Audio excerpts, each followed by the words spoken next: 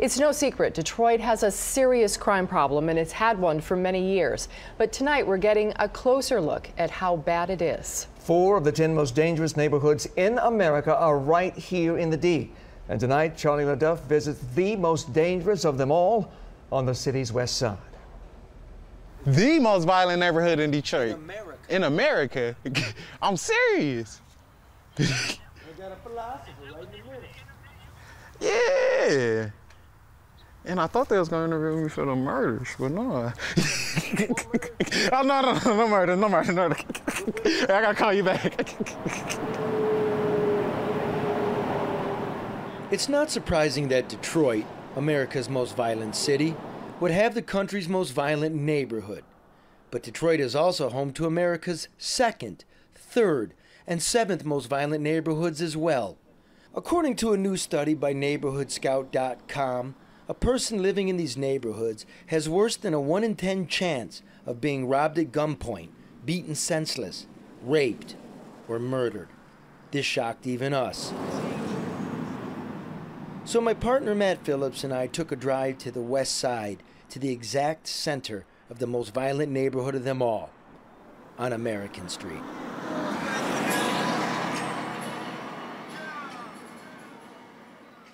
How old are you? I'm 21.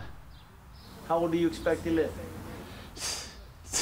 Till I'm at least 90 or 100, at least, but ain't no telling. We wake up every day, you never know when it's your time to go. What's your dream, Lance? My dream, I really want to play professional baseball. I was doing that at one point in time. Yeah. It's a typical type of Detroit neighborhood, the kind not included in the downtown talks of money and real estate and rebirth. Here it goes: church, liquor store, church, liquor store. Looking around, it's hard to know which has had the greater influence. My grandson could have been dead twice, but for the mighty, just for the help of the Lord, because you know what?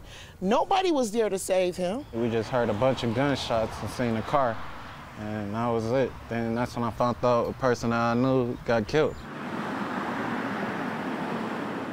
When I seen it happen, it messed me up then.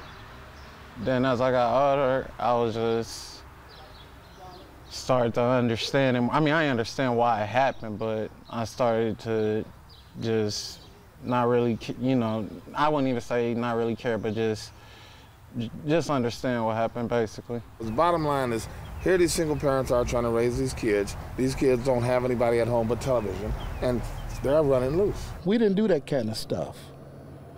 Our parents were parents. The parents of today, they just aren't the same as ours. And I think that's when lies the real problem. And there are not enough uncles in blue to clean up the mess. Exactly. They won't let us be uncles like we used to. Like I had an uncle in blue. He wouldn't allow it. He would kick my you-know-what.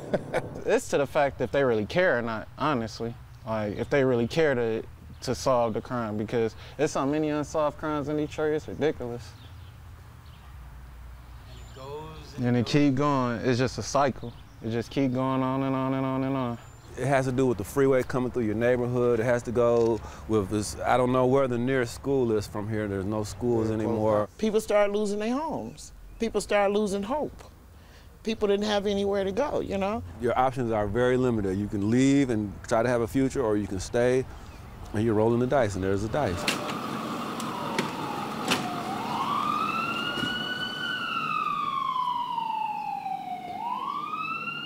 We're all cousins living in this thing called America, and when we're gone, they'll talk about us and what we were, whether you lived on American Street or the Avenue of the Americas. It's up to us about what they'll say. Detroit is where the heart is. Like, my heart is in Detroit, so I grew up in this city. I know this city well. I ain't saying I'm gonna be here for the rest of my life, but at this point in time, I'm here and I'm dealing with it. In Detroit, Charlie LaDuff, Fox 2 News.